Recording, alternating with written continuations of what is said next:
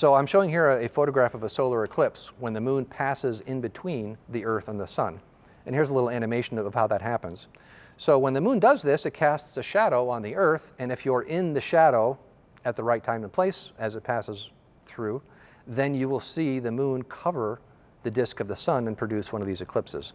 Transitioning here from an animation to a photograph. Now, we tend to take these for granted. The moon is 400 times smaller than the sun is, yet it's 400 times closer to us than the sun is, which means from our perspective, the disk of the sun and the moon are pretty close to being exactly the same size. So when everything lines up correctly, the moon can perfectly cover up the disk of the sun briefly, which produces these eclipses, and also makes some interesting science possible, by the way, because we can see the corona as in this photograph that we normally wouldn't be able to perceive. So a little bit bigger, a little bit smaller moon, or a little bit further, a little bit closer, and you wouldn't get the full eclipse. Or in a different orbit with the way everything, it all has to work out exactly correctly. There's other moons in the solar system besides our moon.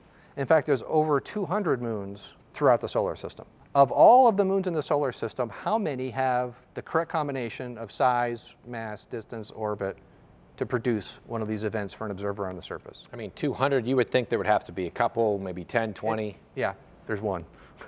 Our moon is the only one that will produce events like this for the planet that it orbits. And as an astronomer friend of mine commented, isn't it an amazing coincidence, he's saying this tongue-in-cheek, that the only place where these events are observable is also the only place where there are observers to observe them. Where God said it's for signs and for seasons. Exactly.